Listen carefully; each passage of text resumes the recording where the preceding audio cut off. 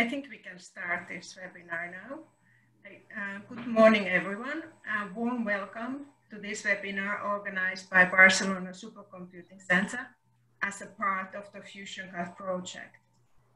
My name is Mervi Mantsinen, and I am the Fusion Group Leader here at Barcelona Supercomputing Center, and at the same time, the PI of the FusionCAD project.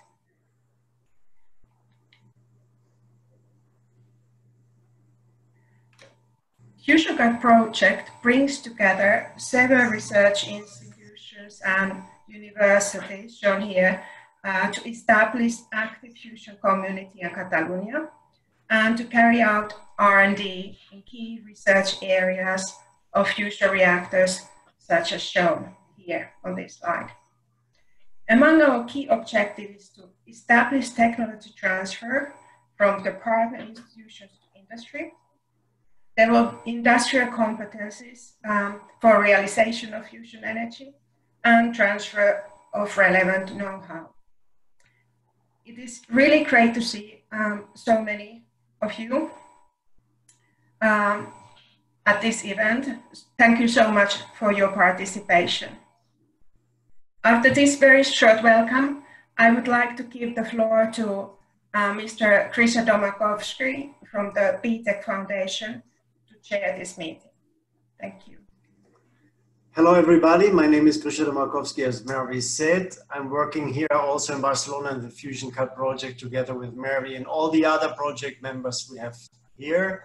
I'm going to moderate this session, which is basically this introduction, and afterwards the question and answer part. Remember that this webinar will be recorded. We have time until 12:30. I really encourage you all to make questions. You have to use Slido, which is slide.do, where you can make your questions. And the number of the event code is FusionCAD. So you have to put FusionCAD in capital letters. We really hope we can answer all your questions. However, within Slido, you can vote for the questions that you like most. And then we can prioritize the questions and ask for the questions which have most interest. But I also asked Mikhail, and he said that he is more than happy to answer your questions you might have. So you can also write an email. So now we come to the really interesting part, which is the presentation of Mikhail Gryaznovich. He is the founder, the chief scientist, and a member of the executive board of Tokamak Energy. And he will give us a speech and a talk about, with the title, Faster Fusion Through Innovations. Well, I think the progress we're making towards fusion power is relatively slow. So for those who work on public funded projects in fusion must be a little bit tired of hearing this well-known joke that fusion is always 20 or 30 years away. So the title, Faster Fusion Through Innovations, I think sounds really great and interesting. Tokamak Energy published a paper claiming that the fusion power gain depends only weakly on the reactor size. So wow, this is not what many people say. So I'm really looking forward for his talk. Mikhail, the camera is yours, please. Thank you very much. Okay. Can you see my screen now? Hello? Yeah, we just see your face for the moment. You just see my face. Which is fine, but we need the screen. Give me a second. Yes. Give me a second, because we managed to do it a second before. Okay. Screen 2. Yes. Now you see my slides, hopefully. Yes. And now you see full screen, correct? Correct. Right. Lovely. Then let's start. So my name is Mikhail Gryaznovich. I will be talking about faster fusion through innovations. A few words about our company. In my presentation, I will not talk about our company and the history, but of course, if anyone wants to have any details, welcome to ask questions afterwards. So we are a private company. We are funded by private investors and with the help of the government. So in my talk, I will actually say some words about the new growing research in fusion, which is funded not by public money, but funded by private money. As you know very well, fusion research is advancing. Progress towards fusion power no, is not as good as we would like it to have. There are many tokamaks. However, there is also now some privately funded fusion development, and common, as you see on the screen. By the way, you see my mouse, yeah? So there are several companies, not many, but the number is growing. And common goal of privately and publicly funded fusion research is to develop technology and fusion industry together. At Tokamak Energy, we identified some key technology gaps needed to create a commercial fusion reactor, and then use technology road mapping as an approach chart in our path. So, as I said, private fusion now is emerging, and here you can see a number of companies. More than a half of them are in states, and recently Fusion Industry Association was created. You can see a link if anyone is interested, a couple of years ago. So Fusion Industry Association is an international coalition to join together privately funded fusion, just to exchange information and also to enhance our collaboration and contacts with government funding fusion. Private fusion, so now I'm showing a slide of Commonwealth fusion system, another company which is building a tokamak at MIT. And on the slide, it is shown that there are many companies and the list is growing, and they're optimizing for things beyond physics, because actually to move faster than government programs, we need to focus on deliverables and milestones. We need to save money, of course, and concentrate spending on projects and on everything that is directly connected with activities of this or that company. So, talking about Tokamak Energy, our approach is based on innovative physics and innovative technology. So it is based on main two, I would say, innovations. Innovation in physics. We are using spherical tokamaks, which are quite similar to conventional tokamaks, but younger. Spherical tokamak research started about 30 years ago, and the difference of spherical tokamak from conventional aspect ratio tokamak, that it's actually, it looks like, you see, like a sphere with a quite thin central post. And to create field in the spherical tokamak, toroidal field, we don't have much space. So we need to find some ways how to build very effective magnets. And another our innovation is use of high temperature superconductors. I will, of course, in my talk, I will discuss all these aspects in details.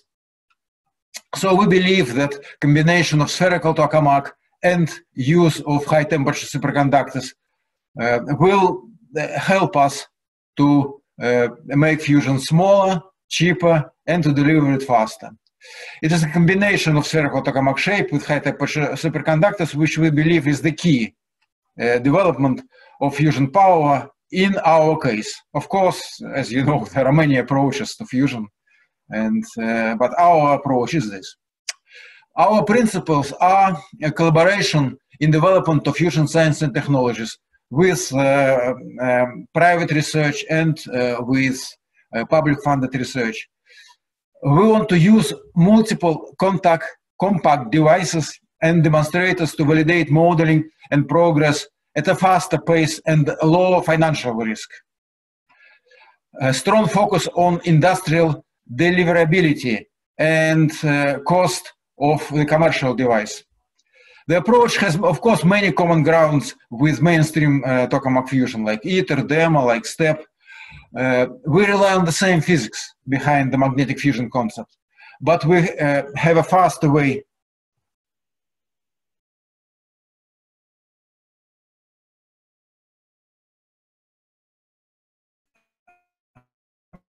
we believe to get to a commercial development means that many of today's established technologies will be out of date by the time the fusion technology is deployed.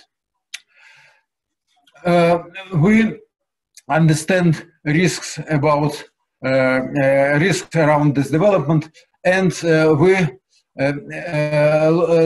trying to develop the most highly probable technologies.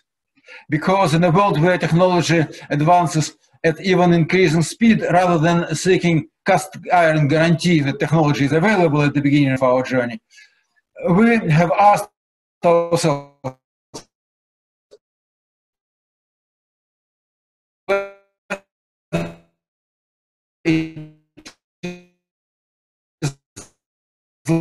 likely to be present in projects and so on.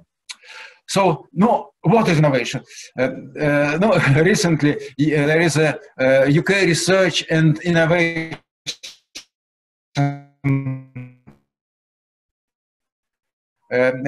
committee, and it recognizes innovation as application of knowledge or ideas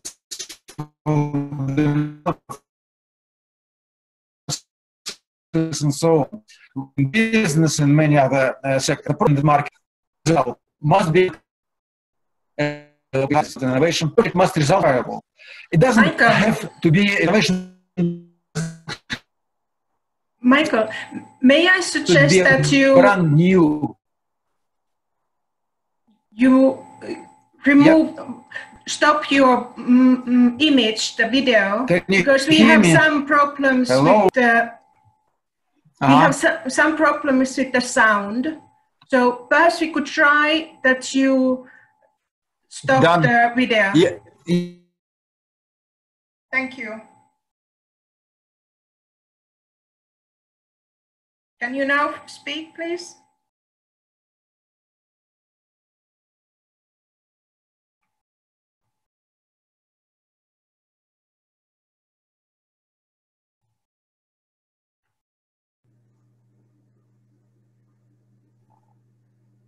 Hello?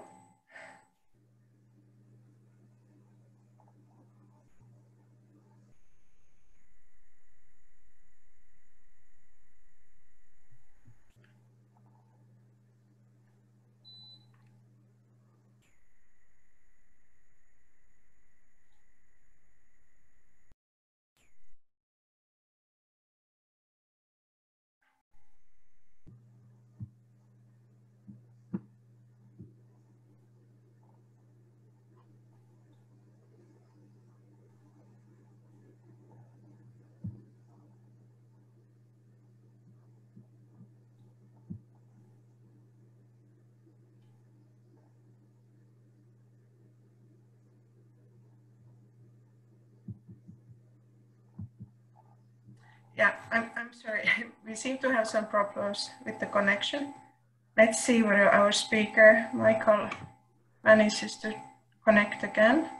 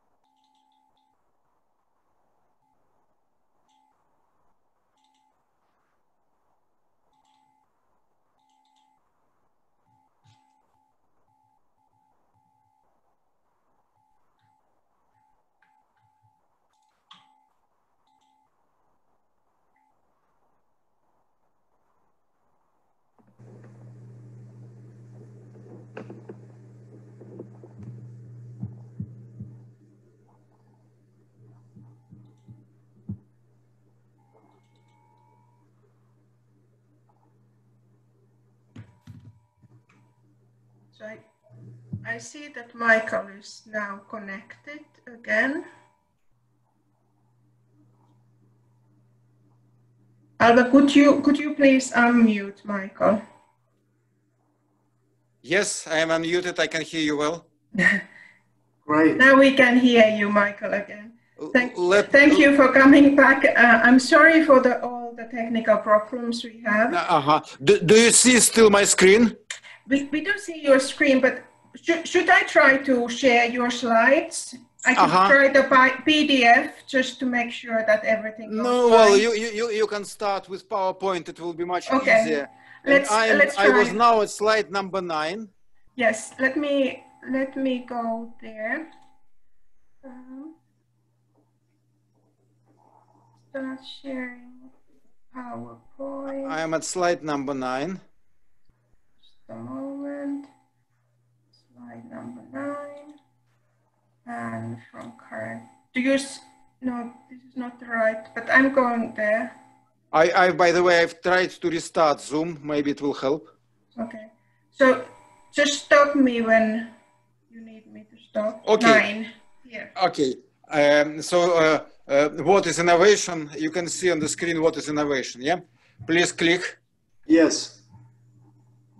Lovely. So this slide shows Tokamak Energy technology roadmap for faster fusion. And you see that we have several stages. Research and development, we started with some small prototypes I will show.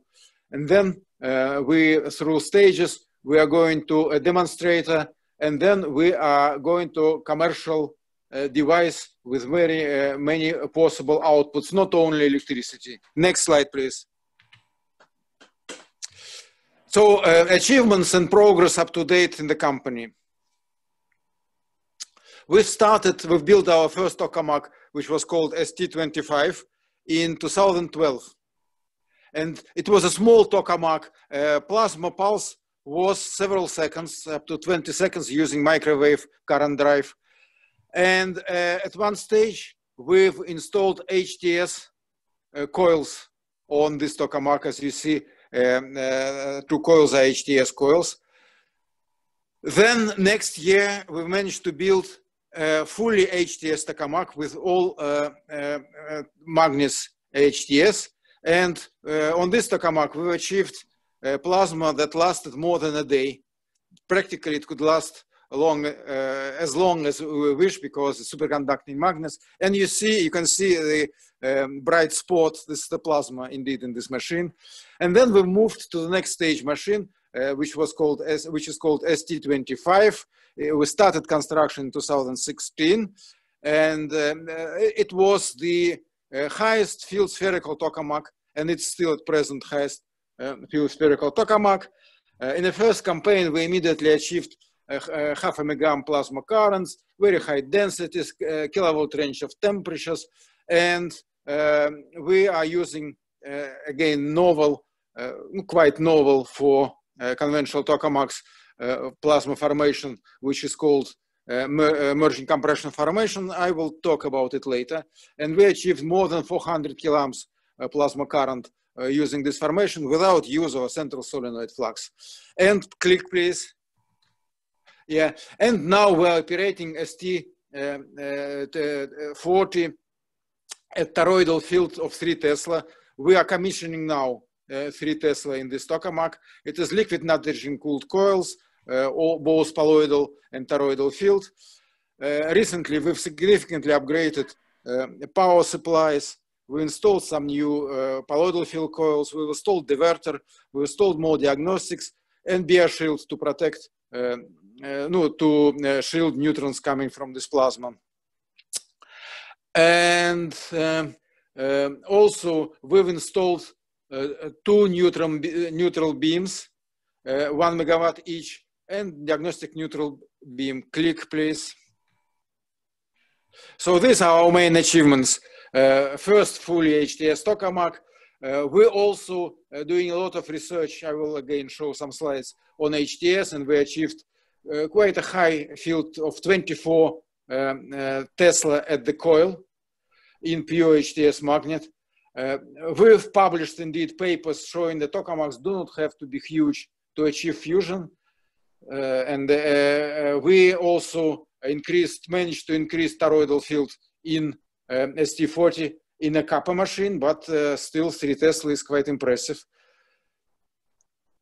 And also recently we indeed have shown that improvements in performance with increase in toroidal field really exist. I will again show this. So next slide, please. So next slide. So let's talk about innovations that we're using. So the main innovations are, as I said, the spherical tokamak as a solution to compact reactor and to modular approach for fusion power plant, HTS magnet solution for high field, so better performance in economics, and magnetic reconnection as formation and heating method. Of course, we also use a lot of quite fashionable and modern things like lithium conditioning, lithium diverter we will use. We want to have low recycling regimes, similar to that being developed on the 3D and other tokamaks recently.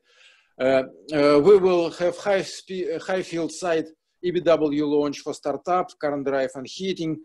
We will use new wall and diverter materials, and more of course, ideas welcome. And we can adopt innovations. Innovations are indeed easier to test and use in smaller devices that are also cheaper and quicker to build. So maybe you've seen a recent interview with Bigo, Director General of ITER, where he said that all the small projects he can see with very positive attitude. And it's already a success of ITER to stimulate these like Tokamak Energy and other projects. Design of ITER was set in 2007. We could not change the design every day. We will integrate some progress, but some progress cannot be integrated. No, for example, as you understand, HTS, of course, is the next generation of superconductors, but it cannot be implemented now in ITER. We're very pleased to work with Tokamak Energy and other companies as often as possible, he said. We are not in competition. We are complementary. I don't want to eliminate any of them. We can enrich each other. Click, please. Ah, yes, you're already there. Click, please. Yeah. Okay.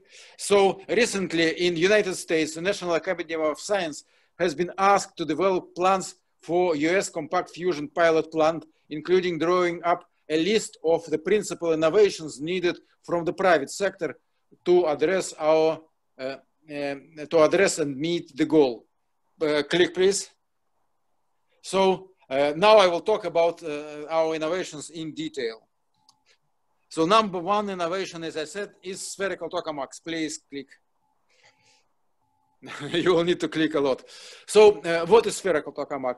This picture shows the difference between conventional tokamak and spherical tokamak. As you see, in spherical tokamak, particles are spending more time in stable part of the plasma at high field side. Click, please. So indeed, about 25 years ago, Start Tokamak at Column proved that indeed spherical tokamak is a good idea. We've achieved improved confinement. We achieved H mode. Click, please. We achieved highest beta, record beta. Why it is important? Because, as you see at the top, fusion power is proportional to beta square, toroidal field power 4, and volume. So if you got higher beta, volume for the same fusion power can be reduced. Click, please. Apparently, the high beta potential of the ST is so great that physics of this device will not determine its size, said Ron Stanbaugh, director of General Atomic many years ago. Click, please. So improvements in performance with increased field already demonstrated in first experiments on ST40.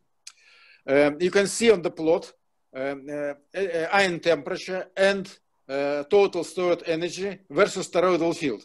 So we started with very low toroidal field, half a Tesla, and our performance was very similar to performance of START, of Globus M, of other tokamaks, confirmed by Arsemovich, Forable, and so on.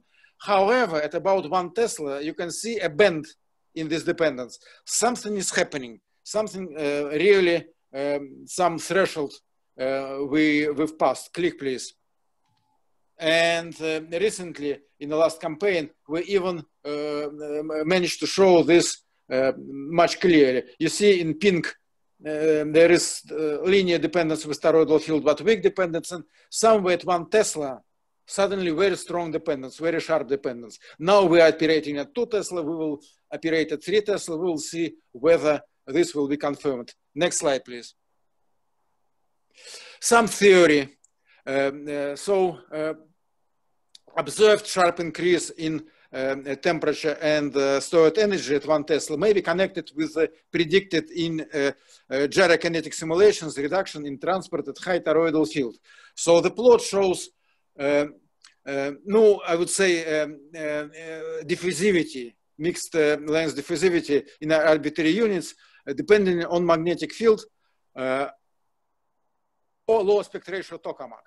And as you see, that at about 1.5 Tesla, there is a very big reduction in this diffusivity. And that happens because electromagnetic microtearing modes are stabilized by toroidal field. And then diffusivity being dominated by electrostatic twisting modes. So at about 10 times or maybe more,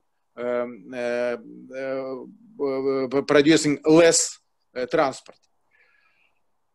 So, no, as I said, theoretical predictions of the threshold were very close to what we indeed observe in ST40 at about 1 or 1.5 Tesla, which is very encouraging.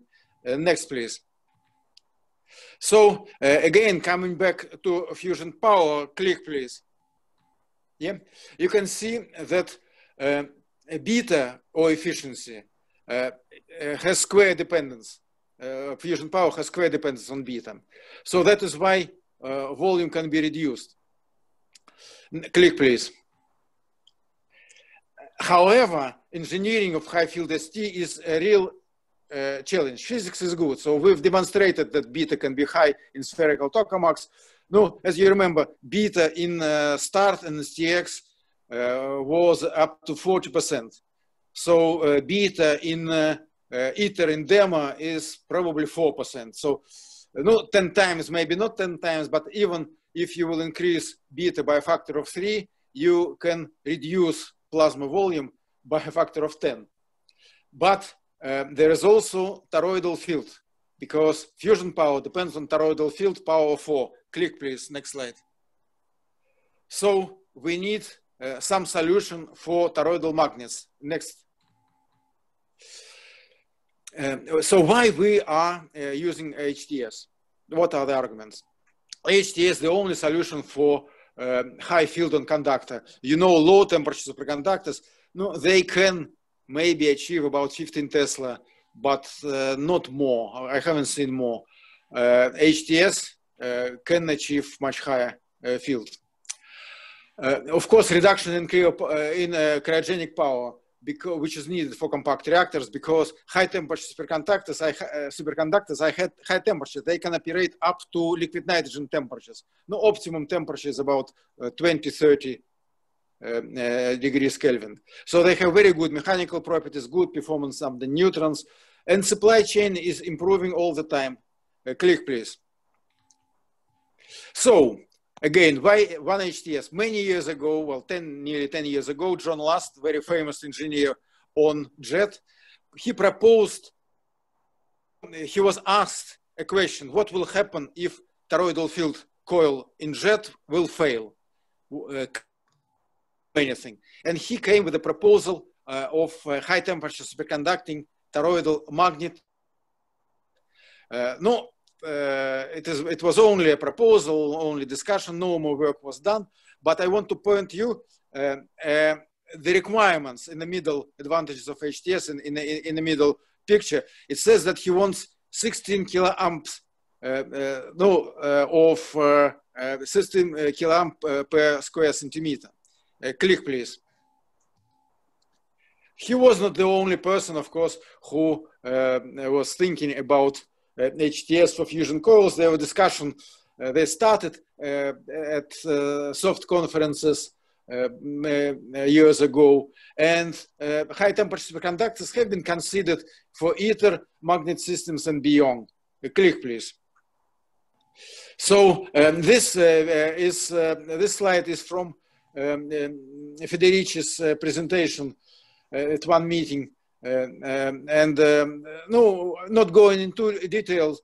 He was saying that actually high temperature superconductor could help to reduce the size of the magnet, and he could see a lot of advantages.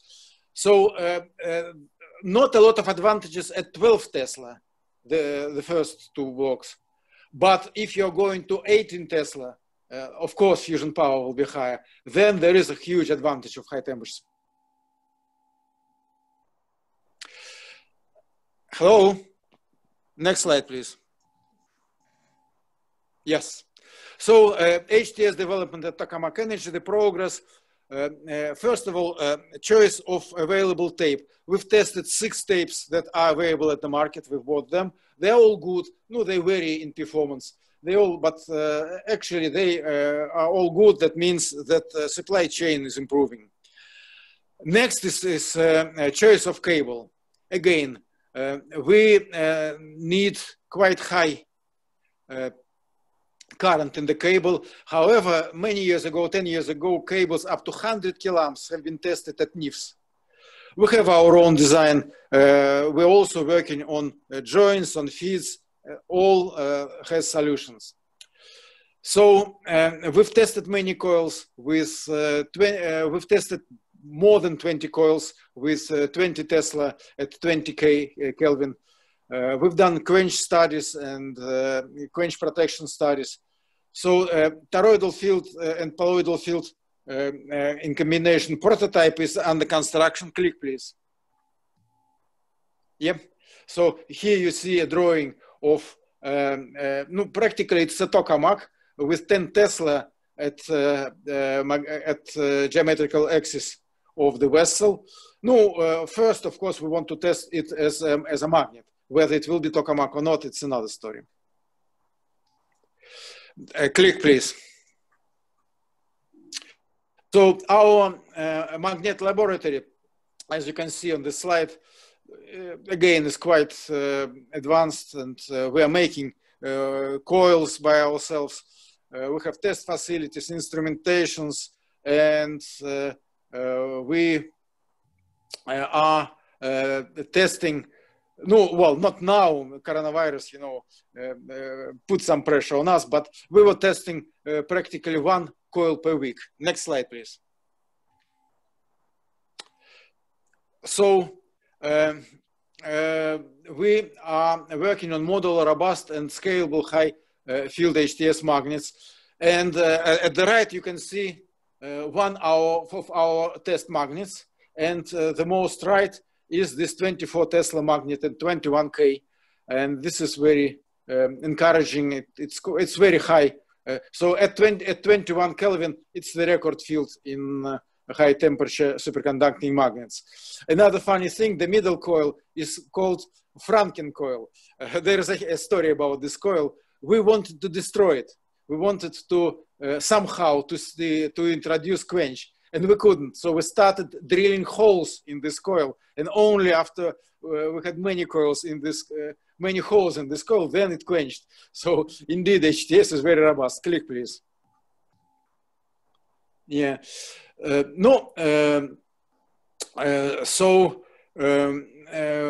We actually achieved up to 300 amps per square millimeter. You remember when I was talking about requirements for jet, it was tens of amps per millimeter. We managed to demonstrate at least 10 times higher current in the cable. Next, please. And another innovation, or not innovation, because again, it was invented maybe 50 years ago, it's magnetic reconnection for formation and heating. Next. So magnetic confinement is based on containment of hot plasma and insulation from the wall of the vessel by externally applied magnetic field. But also it is possible to transfer magnetic energy of this toroidal field directly into the plasma thermal energy with very high efficiency, up to 90%. So using magnetic field not only for containment, but also for plasma heating. And this can be achieved using so-called merging, using reconnections in so-called merging compression formation on spherical tokamak plasma, as it was used on START and Mastin and tokamaks. Click, please. So reconnection theory has been developed, as I said, in astrophysics in 60s, 70s. According to the theory, click, please. The prediction is that ion temperature increased during reconnection is linear with reconnection field. On this plot, you shows a lot of experiments with smaller devices with a lower field, in Japan mainly. And also you can see results from MAST and START. And blue star is the result achieved on ST40 already. And when we will come to full performance of ST40, we hope to achieve temperatures as high as 10 kilovolt just from reconnection. Click, please. Yes, and as you see, first results on ST40 are very encouraging. Here, ion temperature versus reconnection, practically reconnection field is showing versus plasma current. So you see this parabolic dependence, which is in agreement with theoretical predictions. So we're on the right way. Whether we will achieve 10 kilovolt in ST40, I don't know, but we are in kilovolt range temperatures already. And we're increasing toroidal field and poloidal field in ST40 this autumn. Next slide, please. Yes. Okay, couple of words about what is magnetic reconnection. It was first used on at Column. And you see here waveforms of plasma current, and you see also magnetic reconstruction of this process. First, you see two plasmas around rings, which are coils, which are inside the vessel. Then these two plasmas, they are merged into one plasma, and then we compress it to a central post. So these are three major stages. Click, please. And now you can click on video. Yes, and you can see how it happens. You can see how it performs. So you can see all the stages of merging compression from two rings at the left to one plasma at the bottom. Click, please. Yes, so plasma currents up to half a megaamp without central solenoid assistance, and kilovolt range temperatures have been already demonstrated. Next, please. Now a little bit of modeling and a little bit of theory. To model merging compression, to model the reconnection process, we are using the same codes that we are using for neutral beams, for fast particles. Because at the end of the day, what is happening during connection, we are accelerating ions during connection to poloidal alpha energy. So that means poloidal alpha speed. That means 10 kilovolt range. And you can see results of orbit simulations for our plasma for 10 kilovolt and for 1 kilovolt orbit. And then you can see the deposition profile of reconnected ions is quite hollow. I click, please. Yeah, and these are results of simulation using TSC code.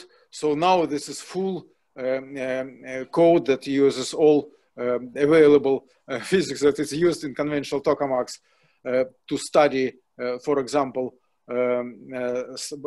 from startup and heating and so on. And at the right, you can see results from MAST and from recent results from ST40 that are in agreement with this TSC simulations, because TSC simulation shows that indeed a deposition profile and temperature profile will be hollow.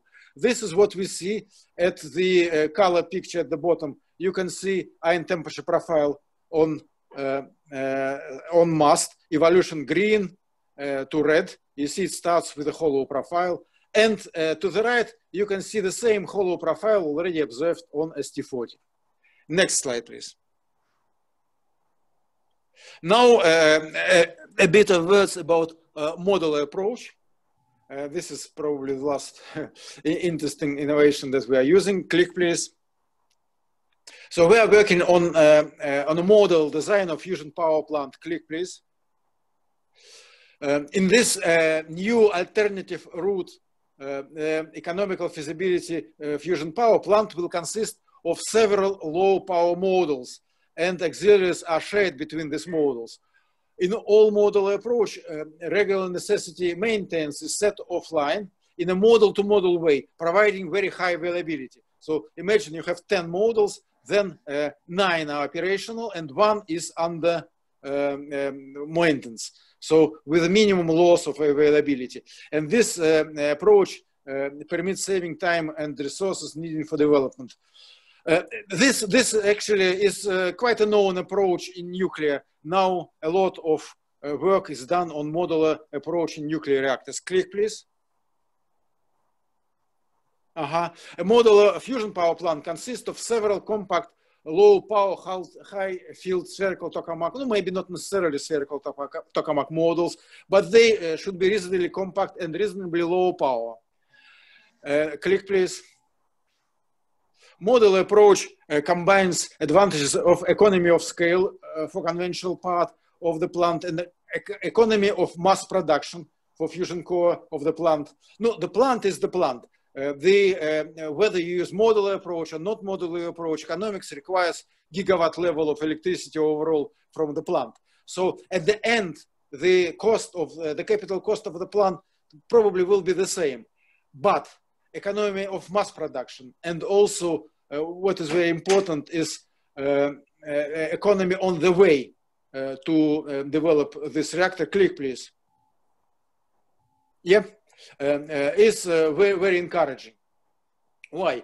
No, because no, as I said, high availability due to reduced duration of the first of all change in maintenance. Models can be serviced in term, so electricity supply will be maintained.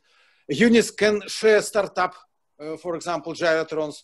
So you can start with the same gyrotron system, one model, then another, and another, and another. They can share remote access facilities. They can share, for example, hot cell for maintenance, because you don't need a gigawatt device like ITER or demo to put in a hot cell for maintenance. You are just putting one model. And many small units, of course, is attractive for manufacturers.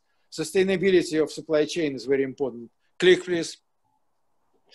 No, we've done a lot of studies of this modular approach, and this plot shows the dependence of neutron wall load and fusion power on aspect ratio. So if you go to very high aspect ratio, too high aspect ratio, you see that neutron wall load is too low. If you go to very low aspect ratio, the fusion power is too high. So you need to be somewhere in between. And the right is one of example of system code calculations with aspect ratio 1.7. And you see it's 170 megawatt pilot plant, 1.6 meter only. No, physics can be different. We can increase toroidal field from 3 Tesla, then probably performance will be better. But anyway, this is just one of example of system code calculations. Click, please. No, and now I'm coming to conclusion. So conclusions are demonstrations of burning plasma in a compact high field spherical tokamak is the current challenge for fusion, we believe. A steep path to commercial application of fusion can start from a compact device with radius as low as 0.4, 0.5 meter to start with, which we are demonstrated in our ST40. And innovations can make fusion sooner and cheaper. So, no, as this is actually the end of my talk, but I want to show you a couple of slides where I want to encourage collaboration and encourage future collaboration work. Click, please. Yeah, and another one. So we are welcome collaboration in very many areas, in modeling of fusion reactor components, physics, in modeling of high temperature superconductance, of plasma heating and fast particles, scaling of fusion materials, and so on and so on. So the next slide, please. So we welcome collaboration in diagnostic system, in tritium, lithium sensors, and all all things that are connected with blankets, and so on and so on. Another thing is that we are hiring people for employment opportunities. Visit our Tokamak Energy site. We are hiring about 1 person a week at present, even during these difficult times. Click, please. And this is the last slide I wanted to show. It's the present status of ST40. You can see at the left, you can see 1 beam. Then the big beam in front of you is actually diagnostic neutral beam from Butker Institute. To the right, there will be another beam, which is now under commissioning. And no, you can see at the top, there is a lot of cooling channels for liquid nitrogen to cool our magnet. Now it is closed, the cryostat is closed. So this autumn, we are going to demonstrate 3 Tesla. And for 3 Tesla, for long pulse, for 1 second pulse, we indeed need to cool down our coils to liquid nitrogen temperature. That's it. Thank you very much. Sorry about all these troubles, but now I'm open for questions. Thank you very much, Michael. Yes, hello. And Krisha, Alba, could you unmute Krisha again? Okay, now. Okay, thank you very much, Mikhail. I think this was really interesting and impressive, your company, what your company is doing. And I have to say, we still have lots of time for question and answers because we are not used to people that so fast presenting their slide. I can see that the people are not so active on the thing we explained at the beginning. For your questions, please go to the website Slido. It's sli.do. Then you can put on Fusion Cut in capital letters and you can ask your questions there. The first question I have is that, Michael, there are not so many private companies dedicated to only fusion technology. Where do you get your funding from? Well, how can you succeed? Maybe. Yes, very good question, of course. No, because, you know, world is spending between 2 and 3 billion on fusion every year now. No, part of it, of course, is ITER construction and so on.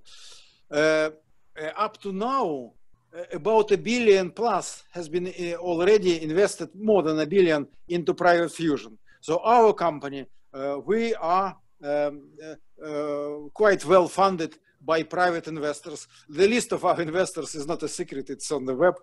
And now we have about 115 million pounds, so about $150 million invested in our company. It's all from private investments, but the government helps us with a reduction of the tax. So we have another quite good contribution from the government. We have several grants from the government. Recently, we received 10 million grant. It's not a big money, but it's reasonably good money to develop the diverters and to go ahead with some technical advances. And also DOE, American DOE, also is helping us. It gave about $5 million to Princeton for collaboration with us. So they're not giving money to Tokamak Energy, but they are giving money to our collaborators in States. So we are very keen in collaborations and so on and so on. We have several grants here in UK. Mainly we are from the government. Mainly we are spending this money helping universities to send students to us to do some research. We're not getting money directly to Tokamak Energy. We have enough money, but universities, they really are very thankful to the money that are getting from the government for collaboration with us. Sounds good, sounds interesting. Is maybe the UK a better place for doing such kind of business within Europe? You know that? You think I'm not completely sure, because, for example, in Finland and in, I think, in Czech Republic as well, if there is a private research initiative, government adds between 40 and 60% to the money that they've received from investors. You know, in UK, we can get up to 30%. So there are, I don't know the whole European yes, of course. rules, but UK is good. But there are other countries where funding is quite good as well. Okay. Someone says, nice dreams. What is the expected date and schedule for break-even demonstration? Well, of course, it's a very tough question. And of course, it all depends on, first of all, on feasibility and on how good our tokamak will operate. ST40 is a small machine. ST40 is not a machine to demonstrate ignition or anything. ST40 is just a tokamak on the way. But we already are achieving kilovolt range temperatures, and the goal for us is to achieve 10 kilovolt range temperatures in the next year. So after we'll achieve these temperatures, the next step will be to increase density and achieve NT fusion conditions. No, if confinement will be better, then we can demonstrate NT-tau. In equivalent, we are not using tritium at present. Our device is designed for tritium, but regulations and so on, we shall see. No, our next machine will be definitely superconducting machine with tritium, and the main goal of next machine, of course, is to demonstrate break-even fully. Wow, that's not bad. It's similar to what Commonwealth, what MIT is planning to do. Yeah. And there are some other companies. Well, there is one company in China, also funded by private money.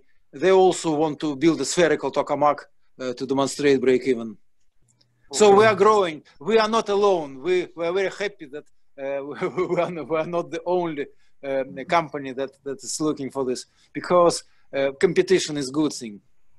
Yeah, sounds good.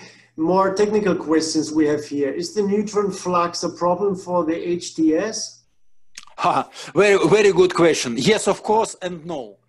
First of all, HTS is much more resilient to neutrons than ordinary superconductor.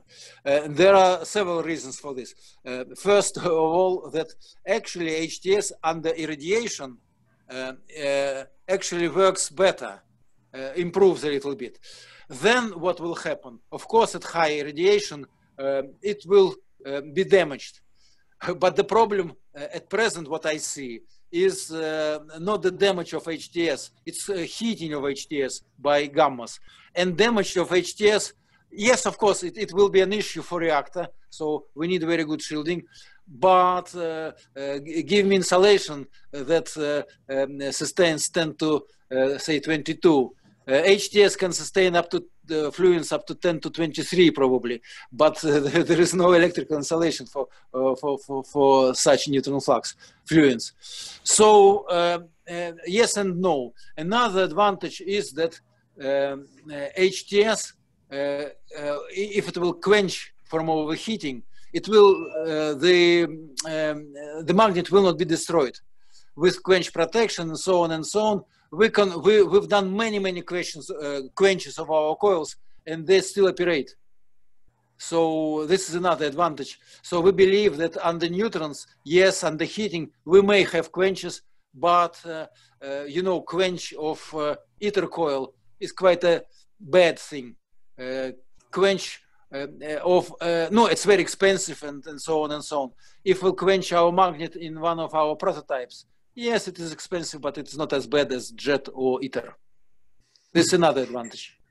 Okay, here, so now the questions are coming in. Next one, what is the percentage of magnetic recognition heating contribution to plasma heating the spherical tokamaks at present?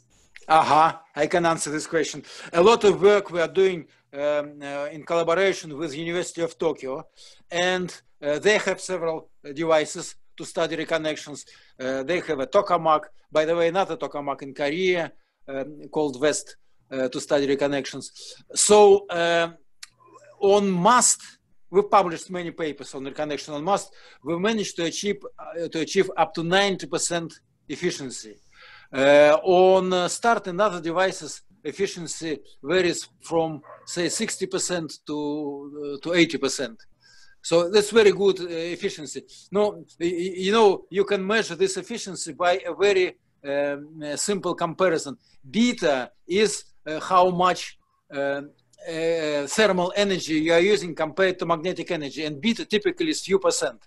So it means that 90% of magnetic energy is wasted. So if you can use this magnetic energy to heat the plasma, no, then there is another reservoir for plasma heating. Currently, we are not investigating an option for continuously heating of plasma using reconnections. It may happen, but it is not our goal because we are using reconnections only for startup. And as I said, we've achieved 0.5 megaamp plasma current and kilovolt temperatures already using this just reconnection heating. Okay, next one. Is power exhaust and plasma wall interaction a more constraining issue for compact ST than for conventional, let's say, bigger tokamaks? No, of course, this is an issue. And of course, we are thinking about solutions. For example, we are intensively developing liquid flowing lithium diverter together with Illinois, together with our collaborators in UK. However, this is a very interesting story. Recently, during the last few years, it was shown by Rob Gallstone, by Dennis White, by many respected scientists, that actually increase in the size of DEMA doesn't help with diverter load. So we need some very smart solutions for this. In our case, as was mentioned, we think that efficiency of fusion doesn't depend on size. So we can reduce the size, we can reduce the fusion power. If we manage to reduce the fusion power, then also the power going to the diverter will be reduced. So we are talking about 10 or tens of megawatt per square meter. And to be honest, this is the load that ITER will have on the wall. So one of options for our diverter is just to use ITER tiles that have been tested for 10 megawatt per square meter. I definitely know, and I've heard that probably up to 20 megawatt per square meter. This is enough for our present devices, and maybe enough for our next step prototypes. For fusion reactor, yes, we need probably liquid metal diverters. Yes, it is an issue. It's a very interesting challenge. Okay. Concerning the non-isolated coils, which is the time constant to achieve the steady operating field expected for the T-coil?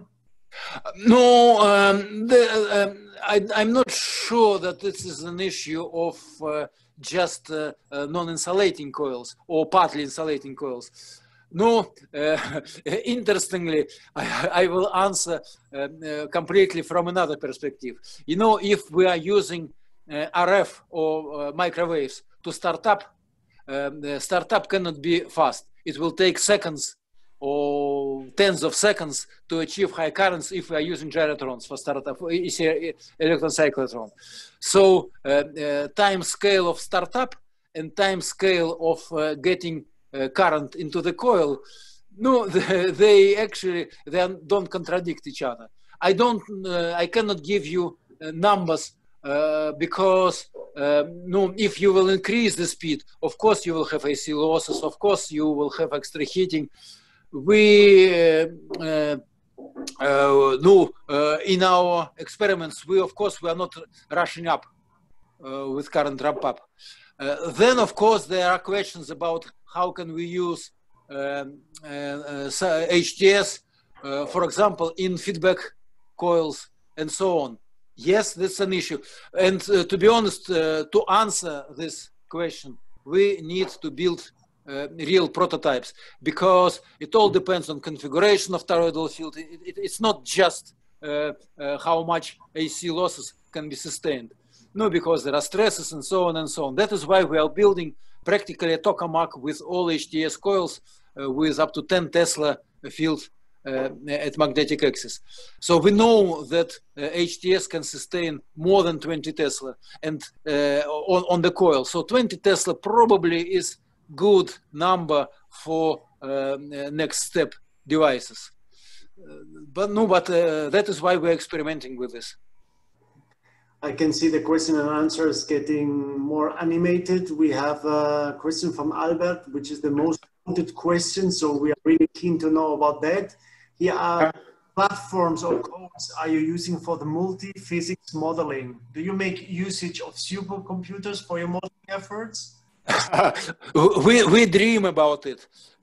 No, at present, no, of course, when we were doing GSC simulations, kinetic simulations, I think it was done on Japanese computers clusters, but we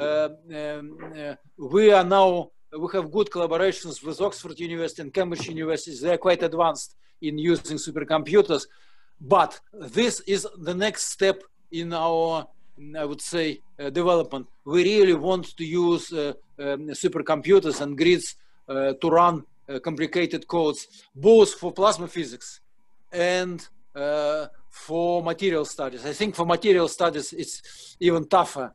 I'm not an expert in numerical material studies, but what I've heard that it's quite tough.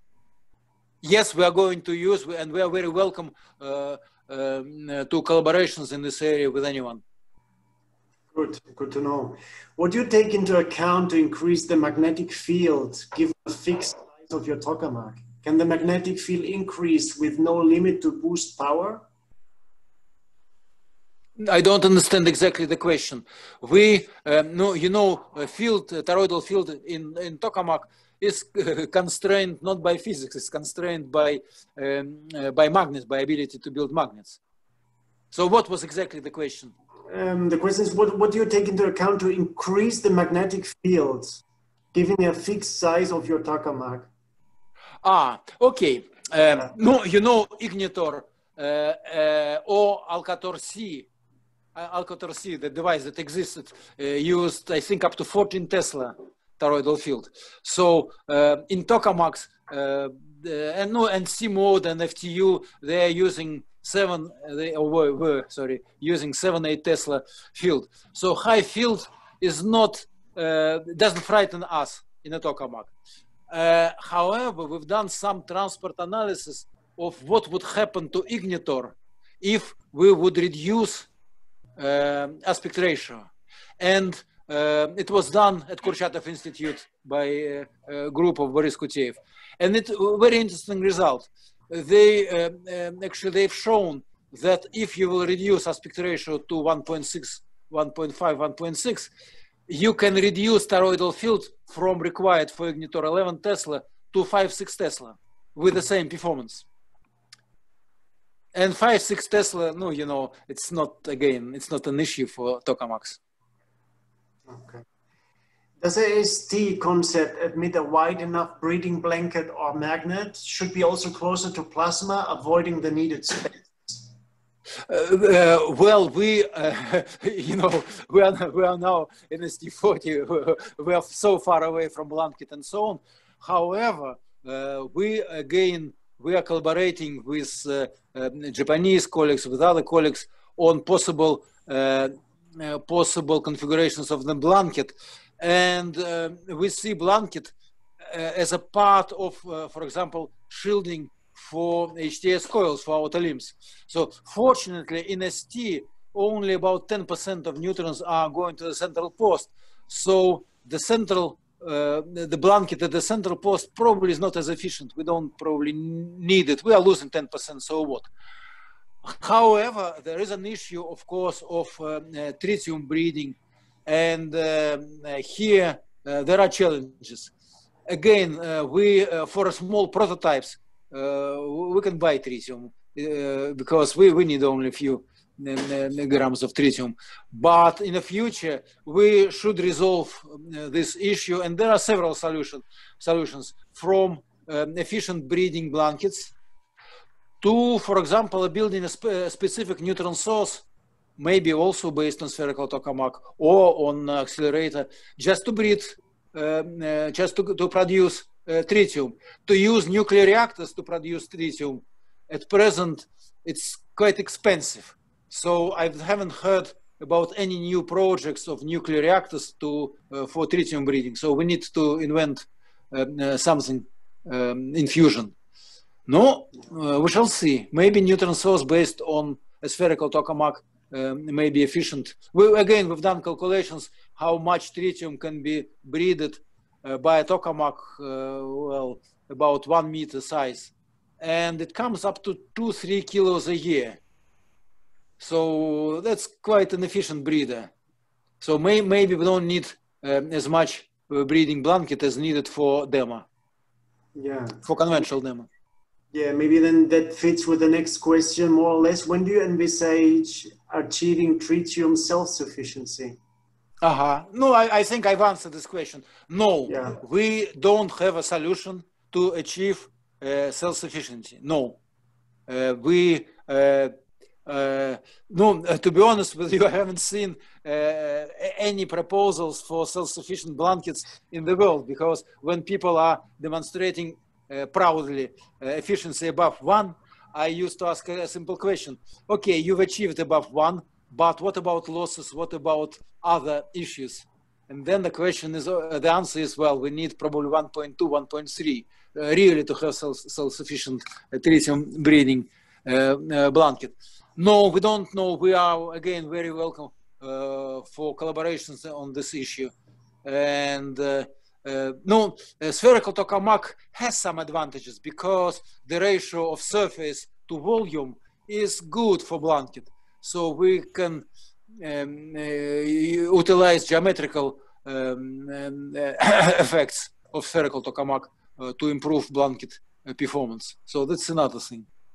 Okay. Do you use stacked tapes for cabling HTS or more complex architectures? We are using, well, as I've shown in my slide, we are using tapes. We are combining these tapes in pancakes of several tapes, and with low insulation between. So no, again, this I'm not the best expert in HTS, but we've published papers, we've presented our results at conferences. So the advantage of using our approach, well, the very pragmatic advantage is that to produce these cables, we don't need very long tapes. We don't need kilometers long tapes. We can use 100 meters long tapes to make our cables. And 100 meters long tapes is not a big problem for current industries. The problem is to have very long tapes. Unfortunately, we don't need very long tapes. Okay. What's the peak toroidal field for the ST reactor? Can toroidal field magnet protect it at this higher level of field and current lower HTS current density? We are working on this intensively. It's very important question. So no, we believe that we to make reactor, well, no, reactor is another story, but even demonstrational device, to make demonstration device, we need at least 20 Tesla on the coil. And we've demonstrated possibility of 20 Tesla on HTS cable, on HTS coil. But as I said, we need to build a bigger prototype. So after we will build this 10 Tesla prototype, 10 Tesla at magnetic axis, not at the coil. Yeah. So the coil, of course, is higher. After this, we will start designing and testing coils for higher field. So, no, I guess that our toroidal fields for reactor are about 4 Tesla, what we see now. So, of course, the higher field, the better, but 5 Tesla looks feasible. Okay. Which type of HTS cable configuration are you using? Wait a second. What type of HTS tape or what type of configuration? HTS cable configuration are you using? Cable, yes. Just parallel. So we are not using what was proposed years ago. We're not using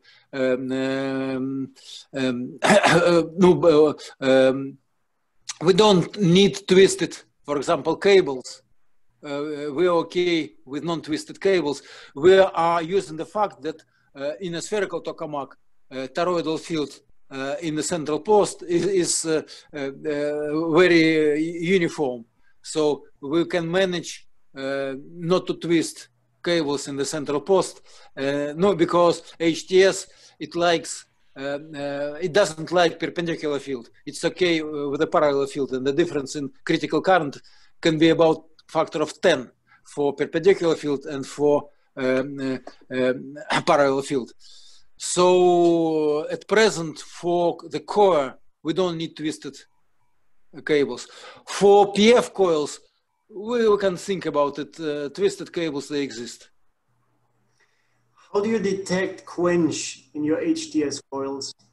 Oh, very interesting. And of course, there is advantage and disadvantage of HTS, talking about quench. The advantage is that it doesn't actually, the quench is not a disaster. We started our HTS research on a small tokamak in Prague, Golem tokamak, where we built the first HTS PF coil for a tokamak and put it in liquid nitrogen and operated it, and we had hundreds of quenches, and coils still were okay. The problem of, so it's not a problem of a quench itself, the problem of detecting quench, because in LTS the quench is quite fast. So you need a very good diagnostics, and you need to stop to do something if the quench happens. And the main idea is not to stop the quench, but to prevent the quench happening. In HTS, as HTS is a little bit more tolerant to quench, the time scale of the quench is much slower. And you see, we cannot detect it at the very beginning of the quench. And when it goes already to hotspots, it's already too late. So it's good and bad. No, this is the subject of future studies. But detection of a quench in HTS is a specific, interesting subject we are trying to quench. As I said, when we wanted to destroy a coil by the quench, we could not. We started drilling holes in it. So what innovation in plasma-facing materials do you foresee in spherical tokamaks? Difficult question, because of course currently we are using 316 and we are using in canal conventional, we are using molybdenum for diverter plates at present and so on. So we are actually looking for new materials. This is another very important direction of our research. We need to have new materials. No, there are several ideas that people are coming to us with, like using some boronite and some combination. Typically when we are talking to material people, they are saying we will ambitiously saying that we will give you any material you wish, give us some money and some time. So that's a very important direction of research. Fortunately, it is not our specific issue, because as I said, what we are looking at 10 megawatt, maybe 20 megawatt per square meter of heat, and a couple of megawatt per square meter of neutron load. So this is the same for all tokamaks. Interestingly, that economy of reactor, of fusion reactor, practically depends on the neutron load on the wall. There is a direct link. So as I understand, about 2 megawatt per square meter is a good for commercial reactor. So it is not only our issue, it's an issue for the whole fusion community, and we were very, very, very, very keen in collaboration on it. Yeah. A question about the Fusion Industry Association. How do private fusion enterprises collaborate through the Fusion Industry Association? Is there a shared database or fund? Well, the question is also because I know that in Europe has been movements for always trying to make a Fusion Industry Association, which is not that easy. I understand this industry association is based in the US, am I right? Yes, well, it is not just US, because we are there and other companies are there. No, the more private fusion companies, the more need for some platform for collaboration, for discussions. Currently, there are regular meetings of fusion of these associations, typically in States. Now remote. So it works. But when we are talking about private fusion and private funding and fusion, at the last SOFT, last year I've been to, we've calculated that about 60 or 70% of presentations were actually done by industries, by private companies. No, maybe in collaboration with universities, with national labs, but there are many examples how in Europe private companies are already contributing to ITER and to development of fusion. Yeah, you showed us your slide about the collaboration with you.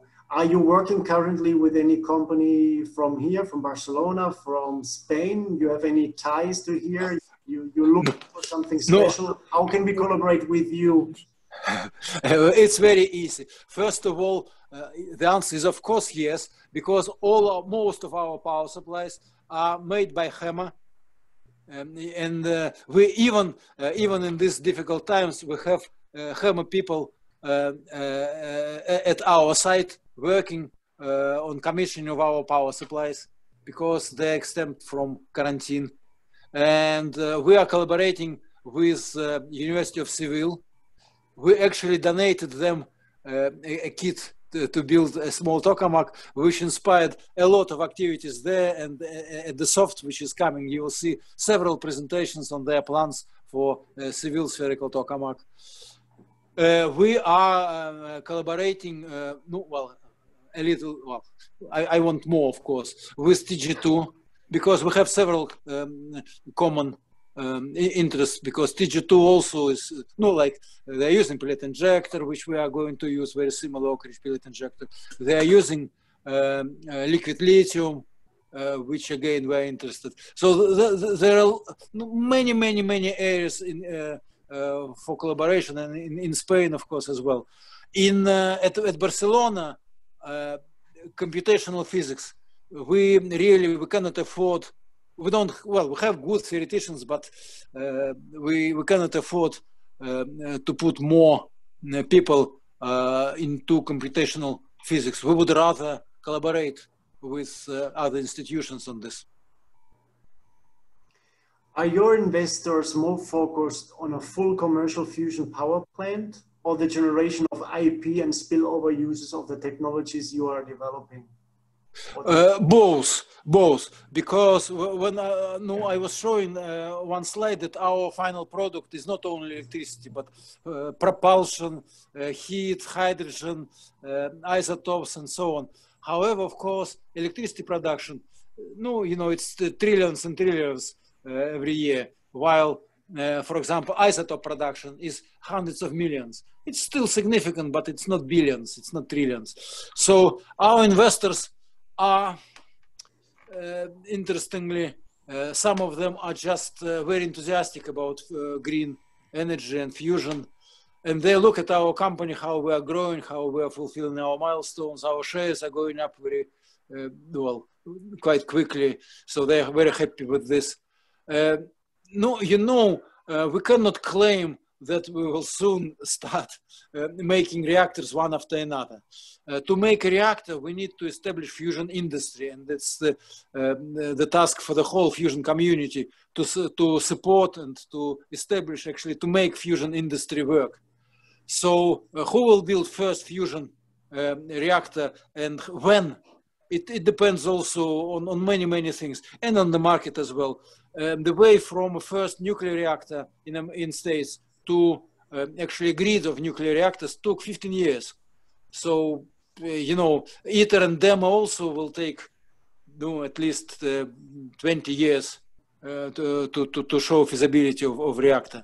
So in our case, even if we will build the first model quicker, it doesn't mean that the first commercial reactor we can build much faster, because there are many issues, regulations, which we discussed. Okay, two more questions, one technical, one more general one. Is there a possibility of aluminium replacing 316? I don't think so, personally. There are two reasons why we don't like aluminium. First of all, aluminium is not very good vacuum compatible material, and second, aluminium doesn't like neutrons, because when you irradiate, when you put neutrons on aluminium, I think there are some isotopes that are nasty. We were looking at aluminium coils, liquid nitrogen or liquid helium cooled aluminium for coils instead of copper coils. There is a better solution, beryllium, of course, but I'm not sure about aluminium. Okay. Do national labs provide enough support to the fusion private sector? No. No, we want more. We want more. No, yes and no. As I said, DOE encouraging Princeton, Oak Ridge to collaborate with us, and they're giving them money. And they are spending efficiently this money to collaborate with us, but not only with us, with MIT, with Commonwealth, and so on. So what we want more. Tokamak Energy is not an academic institution, and we don't want to be academic institution. Our goal is not research. Our goal is building, development. Please give us new regimes, new ideas, new technologies, and we will build it. We've proved that we can do it quite efficiently. So this is our strength. When we are talking about science, diagnostics, research, again, we've built a small tokamak ST25, where it is now. Now it is in Denmark, and there is a very interesting research is ongoing on this machine. Very small tokamak, but 10th, 20-second of plasma pulse in a small tokamak. Not many small tokamaks could be proud of such pulse durations. Very interesting research. We've built HTS tokamak. Now it is in Science Museum in London.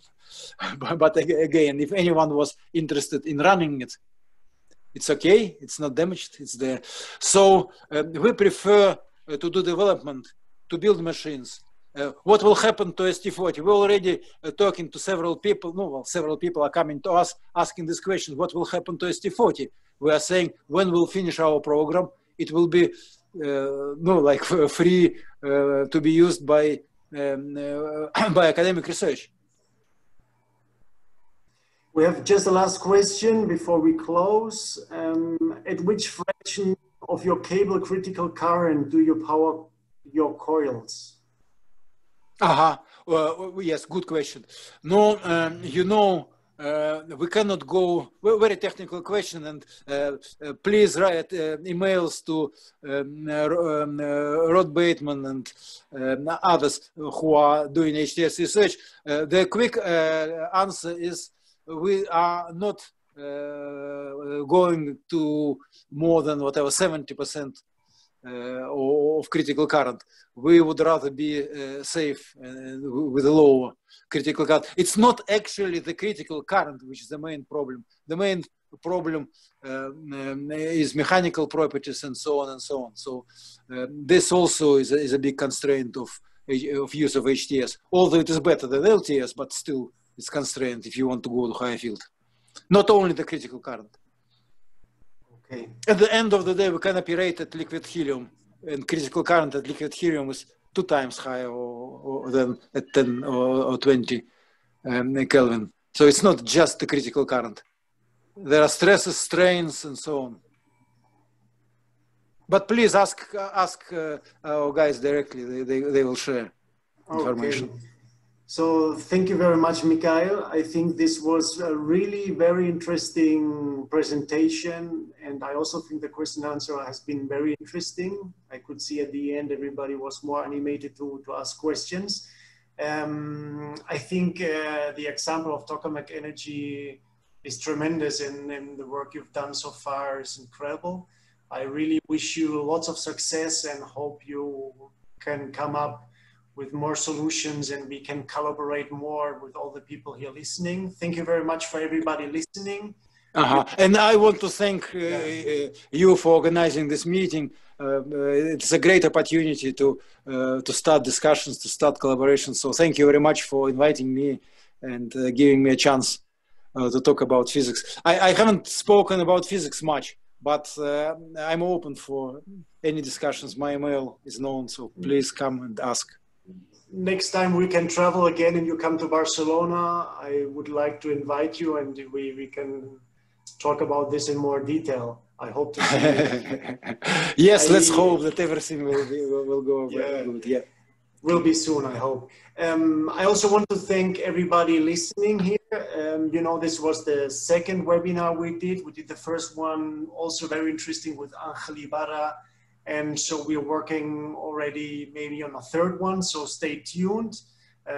Keep your eyes open and your email especially. And everybody, you're welcome to join us with this project, to ask whatever question you have or proposal to improve anything more. Thanks very much for listening and have a nice week.